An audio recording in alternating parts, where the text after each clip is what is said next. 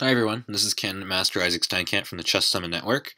I'm back in Richmond and this is my first video since returning home. It's been a little bit hectic this week with moving back into the house and getting ready for my tournaments that are coming up, so I haven't been posting as I'd like. But that being said, I've got a video here for you today and I hope that you guys enjoy this video about dynamic play in the opening and using dynamic play to create a static advantage. So for today's video, I want to bring back a game that I showed on my very first post when I relaunched the website from the Washington International. I covered it a little bit there, but it was more of a general kind of analysis. It wasn't really that deep. And today I wanted to specifically to discuss this line, or this opening rather, where dynamic play leads to static inequalities and eventually a static advantage. And so this is the position. It's round 2, and I have black against a 2200 rated player. And my opponents exchanged dark squared bishops on h6, and now has a queen on h6. And as we can see in this position, white has a developmental advantage. White has more space, not necessarily a space advantage, but just more space. And he's ready to castle. His pieces have more clear squares. Meanwhile, it's difficult to identify, squares that I can go to. So in this position, I was looking for various candidate moves, and it becomes very clear, like if I make slow moves, then I could very easily get in trouble. For example, if I start looking at moves like knight on b to d7, I already think that white's a little bit better, mainly because of ideas like playing for e5 and trying to show that the f6 knight is misplaced, or maybe even just g4, g5. This would be interesting. But I think white has a long-term advantage based on how I handle this very position. It's very important to recognize these positions and identify that slow play will not cut it. And so, if you've read Joseph Dorfman's book about statics and dynamics, one of his rules about dynamic play is that if you're worse statically, you must find dynamic resources. This is a change in the pawn structure, a change in material, or simply just a combination to change the pace of the game. And that's exactly what black needs here. So looking for dynamic moves, obviously there's no way to force like a capture, but I am definitely looking for ways to change the overall structure of the game. If I can change the pawn structure in the center and kind of show that like white space is a little bit meaningless, then perhaps I can prove that black has something to fight for in this position. So the first observation I made before even considering options is that without the dark squared bishop, it's actually white who suffers more, because having played this f3 move in the King's Indian, he's weakened this f2 square and this e3 square. So these 3 squares right here become a lot weaker without a dark squared bishop. So already, that should get your mind ticking. Like, okay, like the dark squares are very very weak for white here in this position.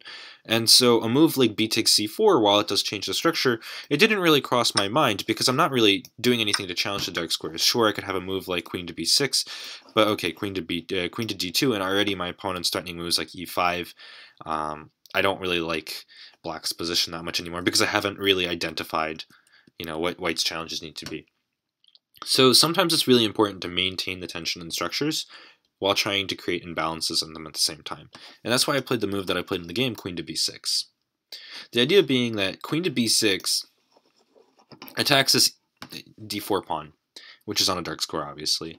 And should my opponent play knight on g to e2, now it makes a lot more sense to take on c4. I just pick up a pawn, b2 is weak, and I have sufficient counterplay.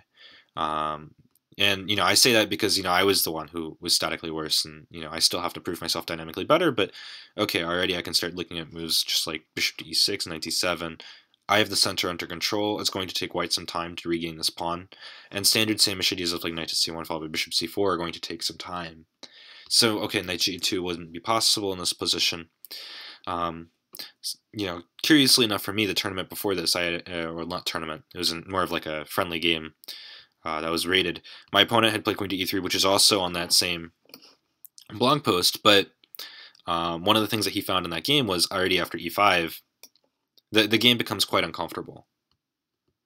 Because already, white's queen is exposed, and without this dark squared bishop, again, this queen is unprotected, maintaining that even though the queen is on e3, the dark squares are still very weak. So if white starts to look for other ways to kind of change the structure, okay, well, he could play queen to d2, which is what he ultimately, decided on. But already after a move like d5, I feel like white's already conceding a lot here. Already I could just take, and I would say that, black is very comfortable here. Again, the dark squares are weak. This knight can go to d7 and then maybe to c5 or to e5. This bishop can go to b7, can go to d7, or if I wanted to be ambitious, play a5, b4, bishop to a6 and trade off the light squared bishops, thus developing my knight to a6 and going to c5. I have options, and it's not quite clear why not being able to castle is a disadvantage yet. As long as I don't allow this push e5, I should be okay. So already, in this position, I feel like white's conceded, a little bit, and of course, this is not a desirable position. It's an IQP with a hyperextended d pawn. The b pawn's already weak. I think I can just go ahead and pick this up, and tactically, I'm not conceding anything. So that kind of forced white's hand a little bit, and he chose the move queen to d2 with the idea that he's holding all of his dark squares. But even though my opponent, seems to have maintained the structure, it's not quite clear if he's maintained his static advantage. Already, my opponent has had to, play 1, 2, 3 moves with this queen, and we're on move 10. And now our developmental advantages are the same. So already, my opponent has had to concede something in the sense that, development is no longer in his favor. The only thing that's different is, the ability to contest the center. And here I found a really nice resource, and I was really proud of finding, which is this idea of e5.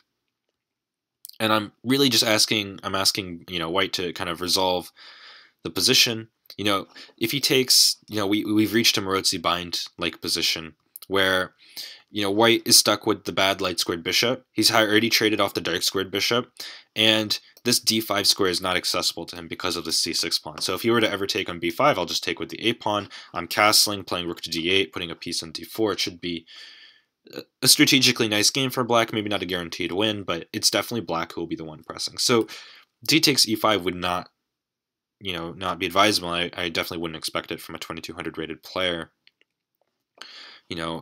If he holds in the center, okay, we still have a standard King's Indian-like position, and it's not quite clear who he would do so, by the way. If he plays a move like knight to ge2, I can already start thinking about taking, although I would probably choose to castle first. I need some time to think about it, but I think the point is that black is fine in this position.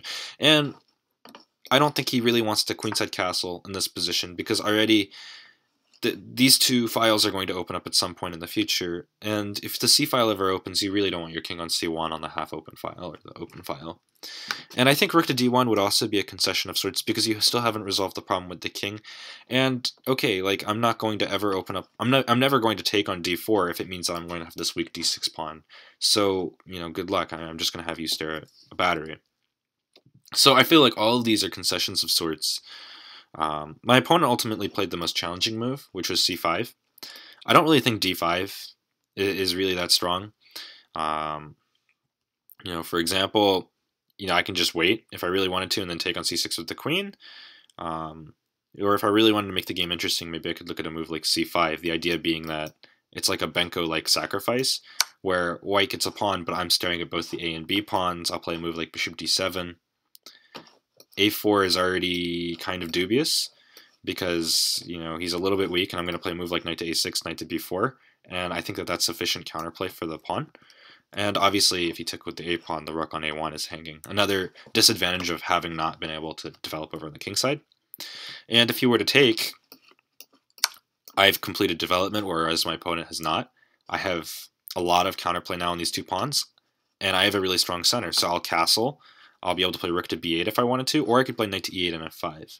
And I think I can easily play on both sides of the board. I'm not going to say that black is better. I am going to say, though, that black has enough counterplay to hope for a good game. So I thought that this was, a reasonable option for black. But I like my opponent's choice, which was this move c5, because this is the most testing. And I think if black makes a single mistake in the next 3 moves, the game could easily be over. So in this position, after c5, it's already very difficult to come up with ideas, for black in this position. And I think I spent about 10 minutes making sure that I hit everything right. Of course, the idea is that if I ever let white take on d6, c takes d6, my center just collapses. And a trade of the d and e pawns, I have no more central pawns. And even though I control the d5 square, white will have very nice control over the d5 file, not the d5, the d file, while I still have very little development. And it's quite clear that the static advantage will have, changed hands again to white. And, that's not exactly what I wanted, having set out with this opening. And so, I thought for a little bit more. And, my opponent played dynamically here. If I don't play dynamically, I lose a static edge. I need to look for dynamic options. So I don't really have many choices. There's just d takes c5, or I retreat my queen to like a7. And if I retreat my queen to a7, the idea, of course, being that if you were to take, which I think is a mistake, because of e takes d4, then I'm probably better. I'll just play a move like c5, develop my knight. This pawn on d6 will fall on its own. So that was the idea with queen to a7, but of course he doesn't have to take on d6. He could take on e5 first, and when I move my knight, he'll play c takes d6, and I can almost resign already. So they really only meant I had one option, which was this move d takes c5. And of course, if my opponent were to take this way, we've reached the position with the bind that we discussed earlier, and already I'm statically better. There's nothing to really worry about here. So this wasn't of a concern. So really, white has to resolve the structure. He can't defend it because he doesn't have a pawn to defend the d4 pawn with. So there's really just d5 and e5. I think e5, which is what my opponent played, is again probably the right decision, although it didn't end well for white. But already, for example, after a move like d5, I think I could just start looking at moves like b4 at some point, although I have to be careful about knight a4 ideas, or I can just take. But then again, we've reached this kind of weird bind position where the dark squares are weak. I can also just castle. The idea being that if he plays d6, I now have ability to develop my light squared bishop.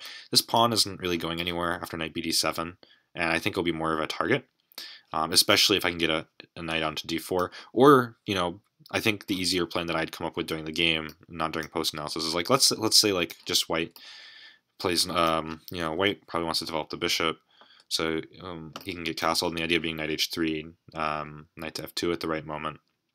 My idea was c4 and then bring the queen to d4, either go back and take, or allow a trade on d4, which would block the file and then take the pawn. That would be another way, I think, to secure the advantage. So I think black is okay here. So my opponent took on e5, threatening the knight. Okay, well, I don't really have that many options. He's going to play queen to d6 probably. So I played this move, knight on f to d7. And I thought that this was the best way to kind of secure the structure. I think if I play anything else, I really have to start worrying about, pawn pushes like e6, and, the open d file becomes an issue. For example, let's say I just play knight to h5. Let's ignore the fact that this is also probably completely acceptable. If white just queenside castles, already queen to d8 is annoying, and, my queen, is stuck protecting the d8 square, and if I castle, my opponent can already think about coming and then playing g4. So I'm not too thrilled about this option. So that's why I chose knight on f to d7. My opponent played queen d6, and he has one obvious threat, and if I let him get away with this, again, dynamically, I'm going to be statically worse if he plays this move e6. So, when I'm in a position like this and I'm trying to look for ways to exploit my opponent's position, there's been one critical theme throughout this, first 13 moves, which is the idea that that white's dark squares are extremely weak, and if I don't attack white's dark squares, there's just no way I'm going to get the counterplay that I need. So, in this position, I decided it was time to play c4. And I really started to like my position, and already it was my opponent who was starting to spend more time than me. And the idea, of course, is that I'm threatening this move queen to e3. And unfortunately for my opponent, this idea of d5, while it was very aggressive, and I applaud my opponent for going down this road, it means that a move like queen to d2 is no longer possible because of knight takes e5. And then that'll leave the d3 square weak. The c4 move also, it gets all of my pawns on the same color square as my opponent's bishop, so right now that'll be advantageous for me. Although it means that I have a bad bishop, my opponent's bishop isn't that great either because his critical pawns are all on light squares as well. If my opponent, tries to, play slow moves like knight ge2, I believe I can already start looking at moves like knight to c5 with the idea of going to d3 with check, or just stopping this idea of e6. I think in the game I wanted to put my bishop on e6. That way I could make sure that there was no, e6 moves, and then castle, probably rook d8, and I'm completely fine. My opponent's struggling to get his king safe because of the fact that the f1 bishop can't really go anywhere. It really can only go to e2. So I thought that this really caused him some problems. And I think here is where my opponent really handed me the static advantage. I think at this point, you know, maybe he's statically worse and he should be playing dynamically, but you're only supposed to play dynamically, and if you can sustain it and if you can continue it until you get the static advantage. And when my opponent played this move e6, as a forcing move, intending to change the structure, because if I play f takes e6, things start to get a little bit scary. I think he may have missed, my in-between move, which was this move queen to e3 check. And now it's not quite clear if White actually gets what he wants, because he has to block. He chose with the knight. If he chooses with the bishop, the knight would have to go to h3 then f2, and I don't really think that this is a position that will allow him to have the time he needs to do this. So he plays knight to e2, and again, it would be really easy to play a move like f takes e6, queen takes e6, but then I really think I'm not giving myself the best possibility. Not to mention I've got a b8 knight that's tied to c6. This knight, he's going to want to move at some point. If I play king to d8 ever, he'll just play rook to d1 and he's winning. And I think if I play king to f8, he can also bring the queen here and enjoy a reasonable, comfortable position, or just take a 3-move repetition. I think if I were White, I would probably already do this. So f takes e6 will probably be a draw. So again, the theme is dark squares and dark squared, weaknesses. In this case, without a dark squared bishop, my queen will be here on e3 for a very long time. My next move, however, my opponent is in a lot of trouble, because now with this idea of knight to c5, this idea of knight to d3 check is, virtually game over. After king d1, I have ideas like knight to f2, and I'm picking up a rook. Not to mention the d file is open, and if his king is on d1, it'll be my king that might be more ready to make way for my rook to go to d8. So my opponent realized this, and realized that the only way to to save himself here was to get rid of the queens and get them off the board.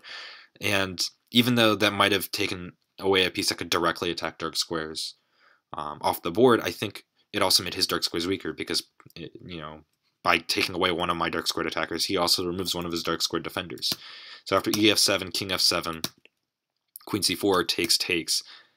In this position, it's really important to kind of assess what's happened. It'd be really easy to say, like, okay, White has more active pieces, has a better structure, has a central pawn, has quicker access to the H file, but I think that would be the wrong way of assessing this position. If we really look at the position, I have a 4 versus 2 on the king side, but okay, I have doubled pawns. My opponent also has a 4 versus 2.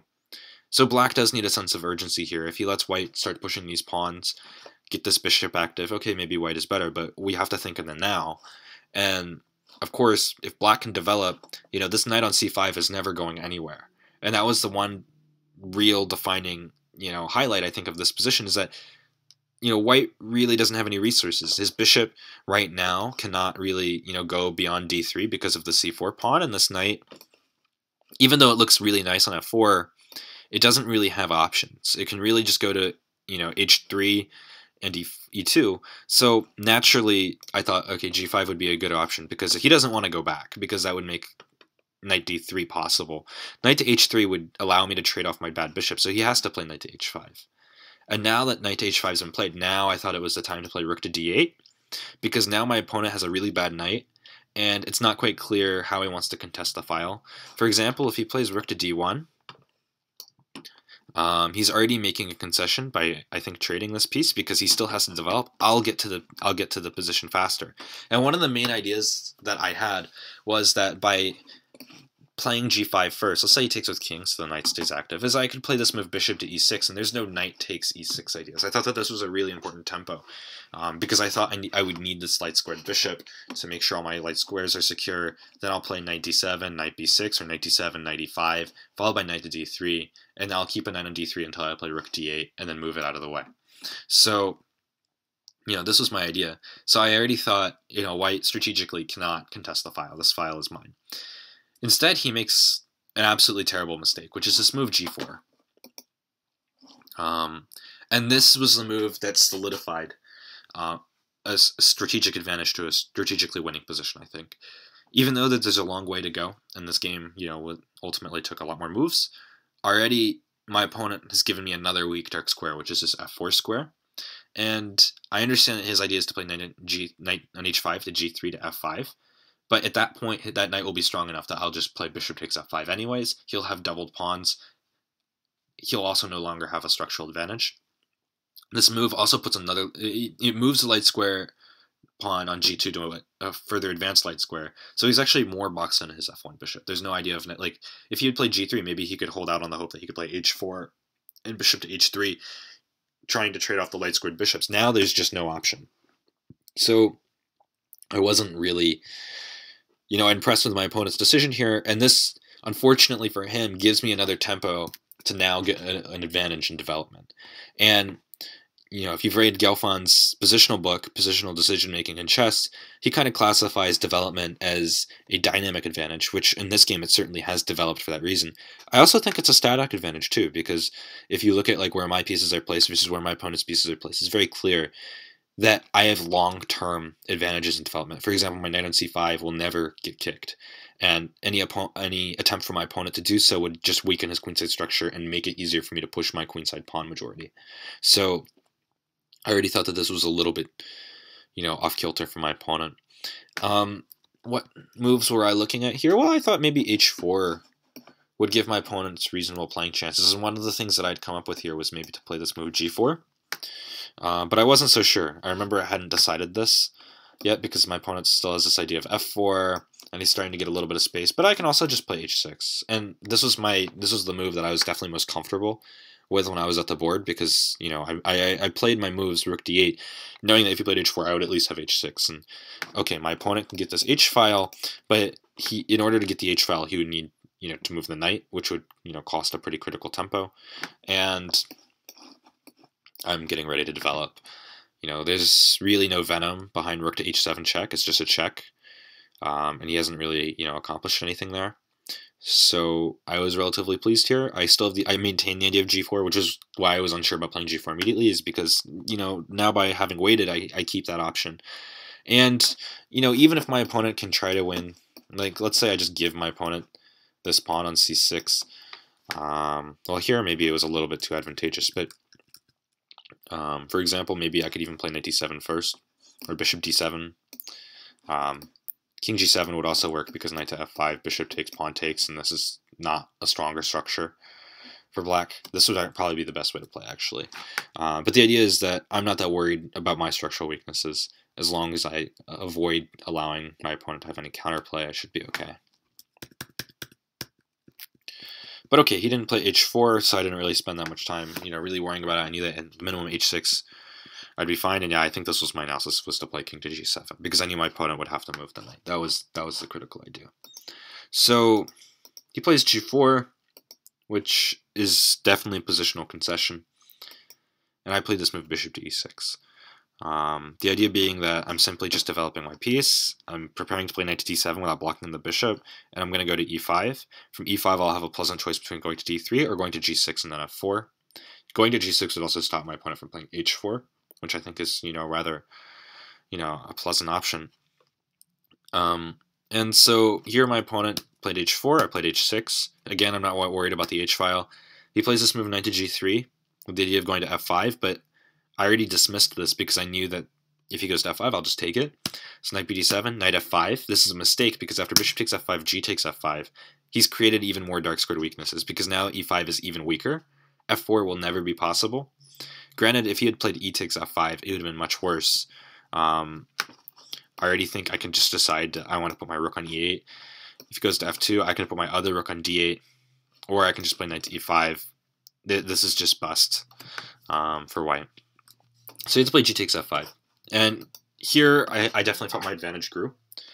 One of the things that you have to think about with, playing positionally and strategically is you can only win if your opponent makes mistakes, and they have to make enough of them for you to really be able to break through. One mistake, of a slight positional degree might not be enough to win the game. And here my opponent's made enough mistakes that I think I just have a better knight versus bishop position.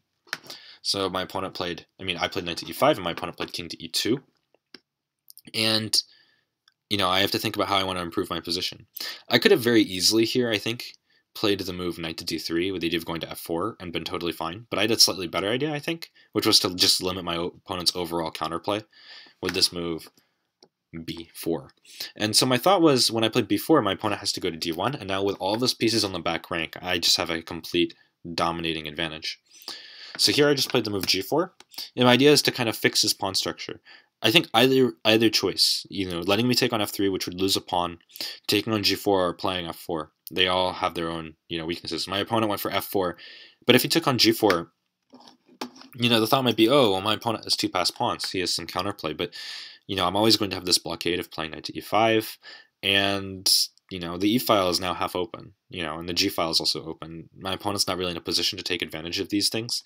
If he plays knight to e3, I can just play knight to e5, and my c5 knight will go to d3, attack b2, and even though my opponent has passed pawns, when I play here and my opponent plays b3, I'll play c3, and it's my passed pawn that's much more important.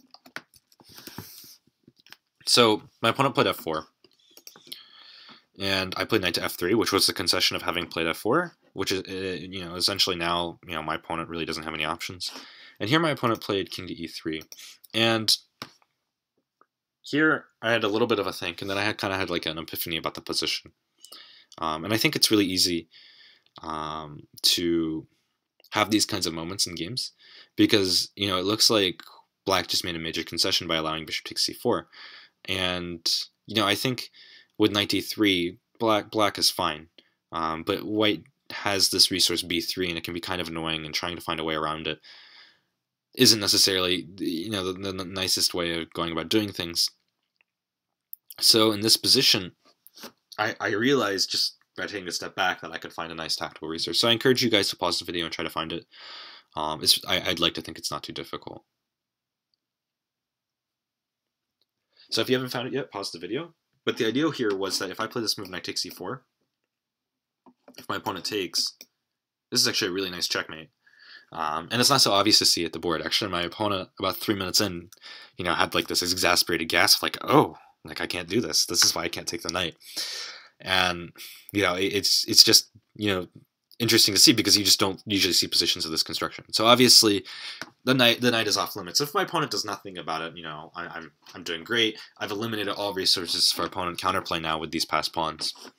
So he had to play bishop takes c4, and I played this move king to f6, and this works because if my opponent takes a knight, it's not that I have this check anymore, it's that I have this check, and I'll pick up the bishop. And even though the bishop was bad a couple moves ago, now it's actually okay. But my knight is so much better than his knight, I have so much more activity. These pawns are meaningless. In fact, I would say that my g-pawn's a bigger threat than either one of his f-pawns. And I'm eventually going to have passers on both sides of the board. I have 5 pawns, my opponent has 5 pawns, but when I win this f5 pawn, I think black's strategy here would be to trade off both pairs of rooks, because then we'll reach a knight endgame where I have either a pawn majority on one side or a passed pawn on another side of the board. It'll be too much for my opponent's knight. One thing to know about knight endgames is they're a lot like pawn endgames, and they're rather forced. And so when you're up a pawn going into a knight endgame and your opponent doesn't have any clear forms of counterplay, you should just trust the fact that you probably have a win. And calculate some line. So this would not be possible. So my opponent played bishop to e2, and here I had a nice line calculated out. Knight g3 takes, knight f5 check, king f2, g f3 now. The reason why I inserted the Zwischenzug is obviously if I take on f3, then when my opponent's king takes, this isn't check, so he has time to play a move like rook to e1, which is already kind of annoying. So that's why it was important to insert this move, because my opponent has to waste a tempo. And I played rook to d3 check, king to f2, rook to d2. It was important to get on the second rank. If my opponent plays king to f3, he's kind of already walking into a mating net, and I think I have a nice idea of rook to g8 followed by rook to g3 and checkmate. So my opponent played king to e1, and now I played this move rook on a to d8. And now I really like my position because I have this idea of playing knight to g3, followed by rook to e2, and it's a checkmate. Furthermore, my opponent now has to defend his knight. If he play, or play knight to f2, but if he plays knight to f2, then I have this, this fork between the h1 rook and the e2 square. So my opponent played rook to h3, stopping knight g3 immediately, but what he didn't realize was that actually this move does nothing. So after rook to g2, he has no way now of stopping this move knight to g3, and it's just an advantage that you have from just a general positional domination. My opponent has no development. I have time to find tactics like this. My opponent played a3, but okay, this does nothing. He took on a4 and b4. Now I played rook g1, king e2, rook e8, king d2, and I decided here it was time to just go ahead and pin the knight. And so here in this position, rook to c1, we had just made second time control to move 42. And, you really have to start thinking here. I have two rooks, my opponent has a rook and knight. There are some times where rook and knight versus rook and rook are drawn. And here I have one fewer pawn than my opponent, and he's immediately threatening rook takes c6 with check. It's not so easy to try to come up with something here, admittedly. Already, maybe this pin, should be enough to win the game, but, if I play king to c5, my opponent just, he checks and he gets to relieve the pin, so my king actually has to go backwards. My king can't actually make progress. None of these pawns are actual threats for passed pawns, and if I ever move my rook off the back rank, I relieve the pin. It's not so clear to win. So here I used a nice idea called simplification, and if you can calculate out a win from a simplified position, then you're golden. So rook takes d1, rook takes d1, rook takes d1, king takes d1, and here I have a one pawn end game because my h pawn is going to be able to go faster than my opponent's, well, let's just say his passed pawn, because he'll promote on, if he promotes a b8, he'll promote with the b2 pawn as well, but, obviously if I beat him, then it won't matter either way. My opponent played king to d2, and one of the reasons I knew this position would be winning is not only does my opponent have to take the c6 pawn, he has to also take the a6 pawn, which will be more than enough time for me to promote. King to d3. In the game, I was a little bit worried maybe my opponent would go for king to e2, and go for a line like this where he tries to close me in, but then after a move like a5, he has to concede something. And if he goes here, I can go back, and he can try to win this a5 pawn, but now I'm the one who's going to win on the queen side, ironically. So there's no way my opponent has enough time, and I just start marching up the board. He can't, push, and then I go here. And eventually I'll just sack one of the pawns and push the other one, and I'll have enough time. So by sacking on the third rank, my opponent will have enough time to promote his pawn to a queen. So, this is not really a possible defense, although I thought it might have been, maybe the most annoying.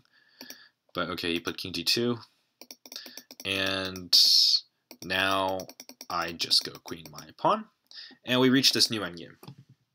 Knight pawn versus king. Now, if this was a bishop pawn, this would actually, be dangerously close to a draw, because with the bishop pawn, if I ever take on c2 and his king's on a8, it's going to be a stalemate, because the queen will control both the b8 and the a7 squares from c7, and we'll have equality. However, with it being doubled pawns, it's harder to have a lot of these stalemating ideas. So, in this kind of a position, I thought it was really important to get my queen on the right diagonal, so I played queen c6, king a7, queen to c7. And my idea is that if he plays king to a8, I'll check him, he puts his king on b8, I move my king closer. This is a very common mechanism with queen versus one pawn. But with queen versus two pawns, he doesn't have to move his king. He can move the b4 pawn. Let me also point out that one of my ideas is that if he ever moves his king away from a7 or a8, I'm going to play queen to b8.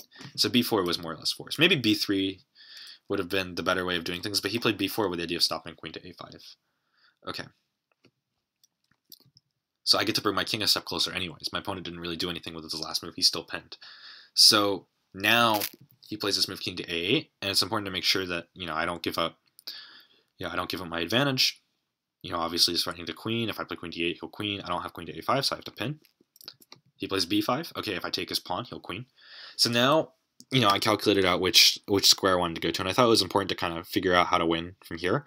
And I decided that I wanted to go to f3 to be able to have scope to go to f8 if I needed to. For example, king a7, queen a3 check, king b6, queen d6. I think somebody else pointed out later that I could have gone into f8 and it would have been a couple of moves faster, but in an endgame it's just important that you just win. King a7, queen c7.